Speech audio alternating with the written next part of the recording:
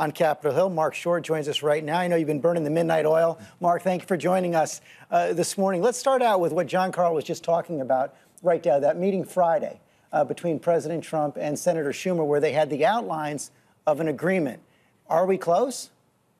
George, thanks for having me back. But, George, I think that, honestly, what's befuddling to us is we do think we're making progress. What the president outlined was 4 issue priorities that John went through in helping to solve the DACA issue, which we want to do, too. Keep in mind, these are people aged 16 to 36 with work permits, which means they do not have any criminal background. They're here being productive to our country.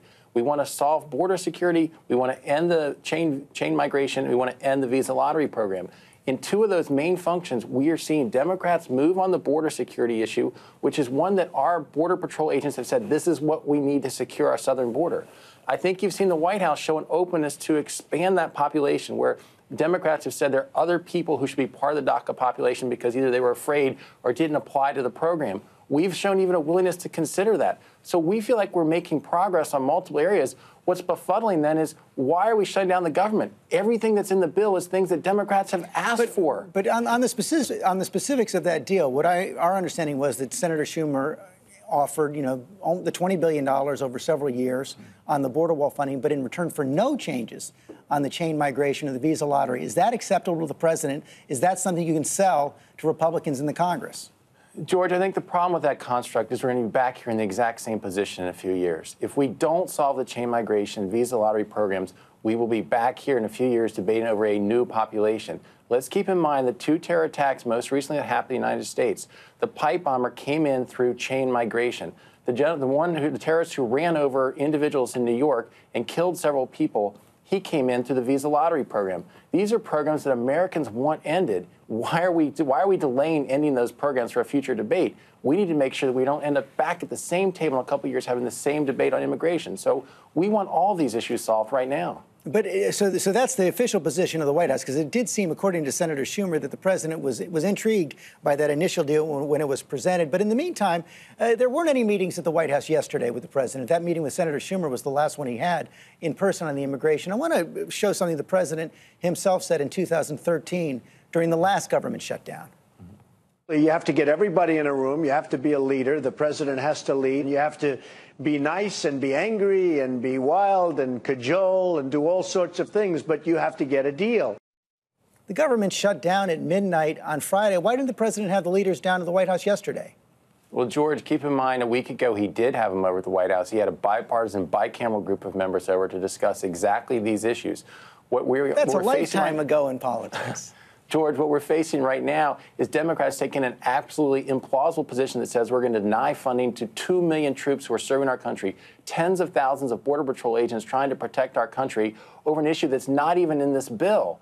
That is an impossible place in which to negotiate. Chuck Schumer himself in 2013, that same negotiation, that same shutdown, said it's like somebody coming into your house, taking your wife and children hostage, and then trying to negotiate the price of your house. That's exactly what he's doing right now. So bottom line, you're just not going to move at all until the Democrats say until the Democrats say they're willing to open the government without considering changes in DACA. No, I don't think that's true, George. I think you've seen us move. I think you've seen us move throughout the negotiation on immigration. You also have seen us, the bill that's being, the amendments being offered tonight that John Carl just mentioned is a change from taking it from a 4-week to a 3-week continuing resolution, which is what the Democrats have asked for a shorter time period. So we have been yielding. We have been showing flexibility to say, let's find a deal to make sure that, again, our troops and our Border Patrol agents are not denied payment. But the Democrats seem unwilling to even accept that offer, Part George. of that, I know a bipartisan group of senators are working on that deal to extend the government funding to February 8th in return for a promise from the leadership and the president that they would get votes on their immigration deal in both houses. Is the president willing to make that promise? Let's keep in mind a couple of things. One, there is a bill that's already been introduced in the House by Chairman Goodlatte that we do hope gets a vote. The Senate does not yet have a bill that has been introduced. So Democrats keep having this position and saying we need to rally behind the Durbin, Flake, Graham position. They don't even have text they've introduced. We're happy to open that debate as soon as people want. We were anxious to have this debate 6-9 months ago when General Kelly went to Congress and said, we need a solution. We've provided our principles to Congress to say this is what we want in a legislative package. So we're not afraid of a timetable on this. We want to have the right resolution. How worried are you that this is going to come back to hurt Republicans. You saw our poll coming in, Americans more inclined to blame the president and Republicans for the shutdown than Democrats. You know, I think that Eric Trump was right in what he said, and that the reality, I think, is that Democrats are forcing this shutdown because they look at what's happened over the last year, and they're captive by part of their base. They see the record tax cut. They see the repeal of individual mandate, the rollback of regulations, the record number of circuit court judges and a Supreme Court justice confirmed, and they see the president making a difference. And the base of their party is holding them captive. And they've put themselves in a box now that's a hard way to find a way out. How do you get out of a situation where you're denying funding to our troops and our border agents? Meantime, the president's political team hitting them hard, coming out with this ad last night.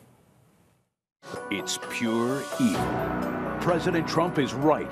Build the wall. Deport criminals. Stop illegal immigration now. Democrats who stand in our way will be complicit in every murder committed by illegal immigrants. President Trump will fix our border and keep our families safe. I'm Donald Trump, and I approve this message. Democrats complicit in murder? George, I think that the reality is that there are safety concerns for our country. One of the things that came out in a report just last week is that there's over 2,500 people on the terror watch list trying to get into our country each and every year. Many of them are coming into these loopholes that we need to fix. Why are we delaying fixing them? That's over 7 per day trying to get into the United States of America, and yet we're not doing anything to fix our immigration laws. But you also know that there's plenty of studies that show that immigrants don't commit crimes at rates higher than other Americans. And aren't you worried that an ad like that is going to poison the well for negotiations? George, I think we've actually been making progress on the negotiations. I think what's poisoning the well is the decision to shut down the government and stop paying our troops.